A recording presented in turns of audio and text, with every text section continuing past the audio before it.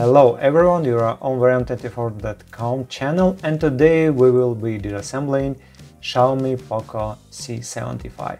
First we remove the SIM card tray. For this we use a special tool. Insert it into the hole and push out the tray for the SIM card and memory card. Next we need to heat the back cover. For this we use a heating mat, but you can also use a hair dryer. We heat it to approximately 70 degrees Celsius or 160 degrees Fahrenheit. And after 5 to 10 minutes, we move on to separating the back cover. For this we use a thin plastic film. This could be the protective film from a new display or a film from a stationery store. So we insert it into the gap between the back cover and the mid-frame and carefully slide it along the edge, cutting through the adhesive layer. As always, we need to be careful around the camera area so we don't accidentally damage the lenses. And of course be careful around the buttons and the fingerprint sensor, since flex cables may be located in those areas. Take note, on this type of cover there is usually extra adhesive in the circular area where the cameras are located. This extra adhesive is usually applied directly around each camera. That is why we carefully work the film as close to the cameras as possible without touching the lenses. After that we can use a thicker tool. In the circular area the cover is thicker and adhesive is applied there too. So that is where we try to lift and separate it. And now we remove the cover. Pay attention to the spots where adhesive is applied. Next we cover the camera lenses. For this we use a special protective film. Please note that we stick the film not on the lenses themselves, but on the rim around the cameras. After this we unscrew the screws. We use a 1.5mm Phillips screwdriver or Phillips H3O. We place the screws on a special surface and a specific order, just in case. All screws appear identical, but sometimes they don't go back smoothly in the wrong holes. So we remove the last screw and move on to separating the mid-frame. For this, we again start with a thin plastic film. Insert it into the gap between the mid-frame and the display frame near the SIM card slot, release a few clips and then switch to a thicker tool.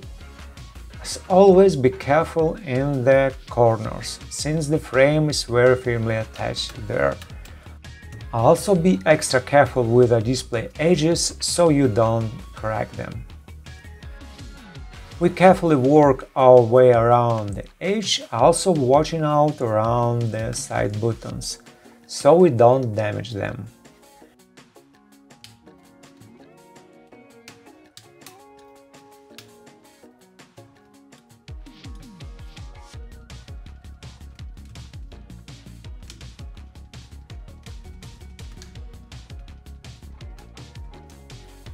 Then we gently leave the mid-frame and, using a non-metallic tool, disconnect the fingerprint sensor connector. Set aside the mid-frame with antenna contact pads and fingerprint sensor. Next we use a non-metallic tool to disconnect the battery connector. Now we move on to the cover. We find the correct spot where we need to gently pry it up and remove the cover with a speaker.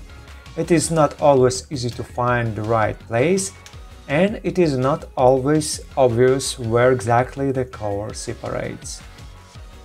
Once we have found the right spot, we carefully lift it and set the cover with a loudspeaker aside.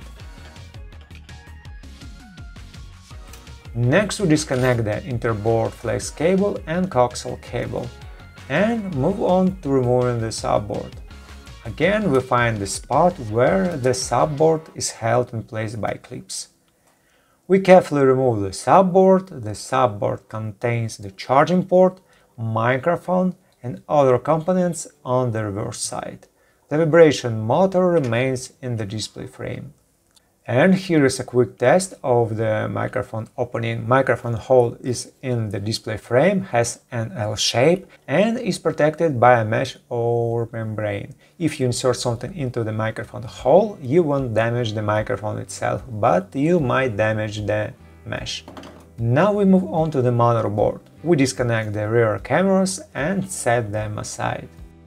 After that, we disconnect the front camera. The front camera is traditionally attached to the main board shield with a copper heat dissipating foil. We carefully peel off the copper foil.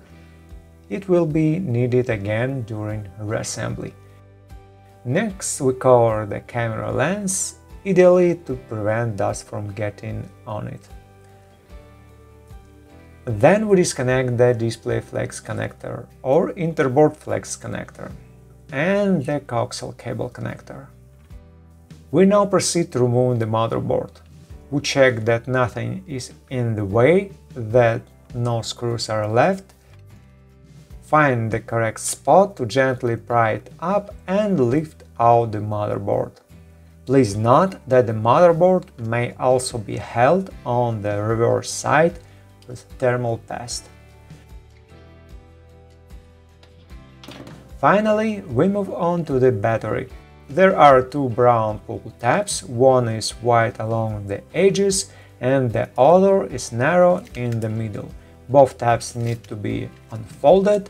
The narrow middle tab should be folded aside as far as possible and the wide edge tab should be pulled upward. So we pull up the wide tab and this allows us to safely remove the battery. Under the battery there is a transparent protective layer that shields the interboard flex cable. And that completes our assembly. Thank you for watching and see you in our next videos, or on our Telegram channel or on our website.